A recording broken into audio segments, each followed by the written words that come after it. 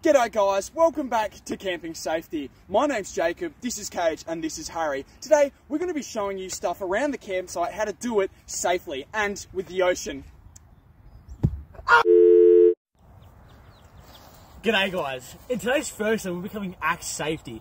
Axe safety is very important in the camping environment because you need to keep your family and friends safe while chopping firewood for your campfire. Now, to demonstrate this, I've got my good friend Harry over here. He's going to be handing me an axe. Harry, if you'd be so kind. Yep. Here you go. Harry, no!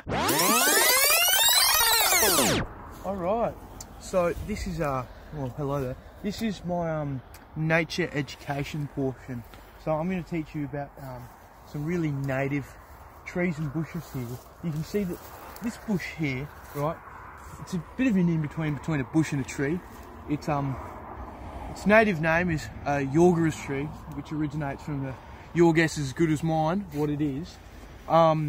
These can commonly be found on the side of the road and around the place.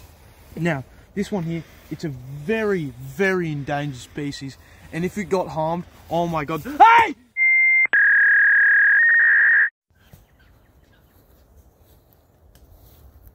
G'day. Now, a thing about camping is wildlife. See, we've parked in a bit of shrubbery around here, which means there might be some animals or something hiding in the life. Now, what you want to do is watch out for snakes, because they might bite your willy off. I'm going for a swim! Woo! Now with swimming, something you got to remember is about jellyfish season. Something in Australia called blue bottles can be a real harm to you. They could paralyse you and leave you drowning in the water.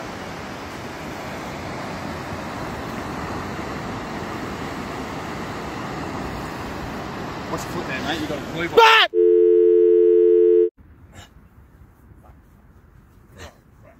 Fucking hell.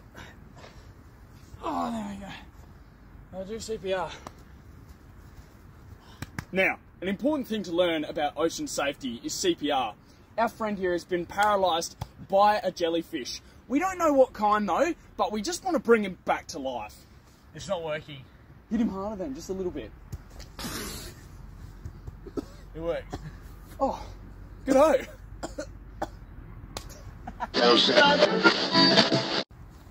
So, if you do happen to get a jellyfish bite, one of the best treatments is to put vinegar on the sting. A common myth is to actually pee on the sting, because it does nothing.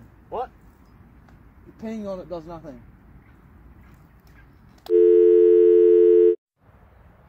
Now, it's very important to have a secure footing above your campsite so it doesn't get damaged by any unnatural causes or weather problems. Over here it says someone forgot to put their peg in. Let me solve this problem. Oh, motherfucker! Oh, you right? Oh, you know what? After today, I'm happy it wasn't my foot. Yeah. Oh, Hey, fuck. Gage, I'm done doing that hole.